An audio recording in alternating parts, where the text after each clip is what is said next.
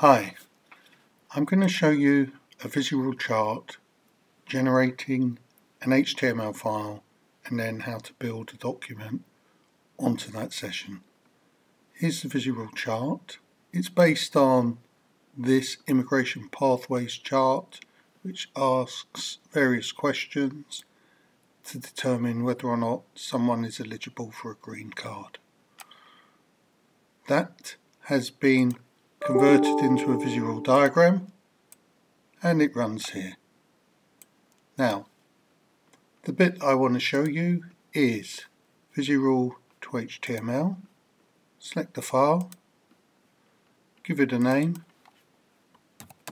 immigration demo, and choose where the start node is.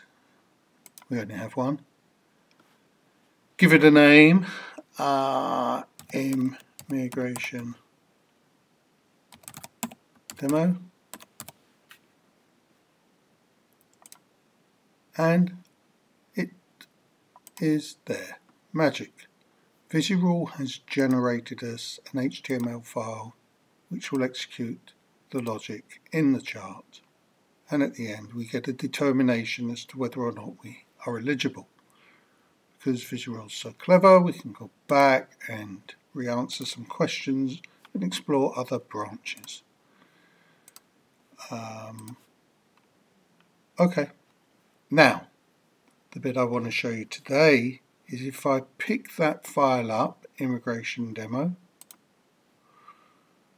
I can edit it and add in some extra code to generate a document.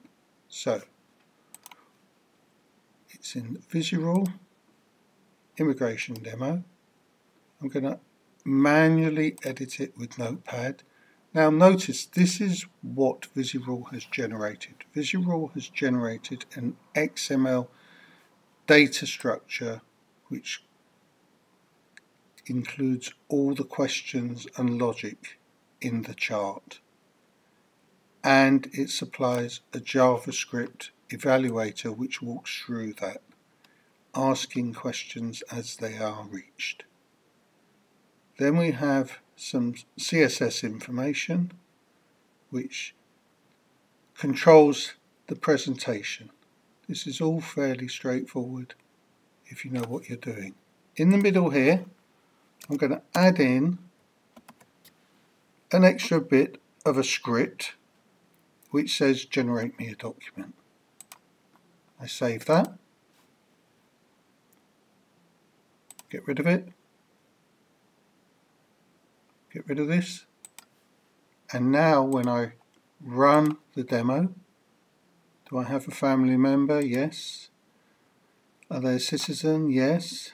Are you their spouse? Yes. And now I don't just get a recommendation, I can click on a link and see a generated document. So this is generated from a template we've associated with this chart, and it's dynamically assembled using the answers. We answered yes, yes, yes. We didn't answer any of the other questions.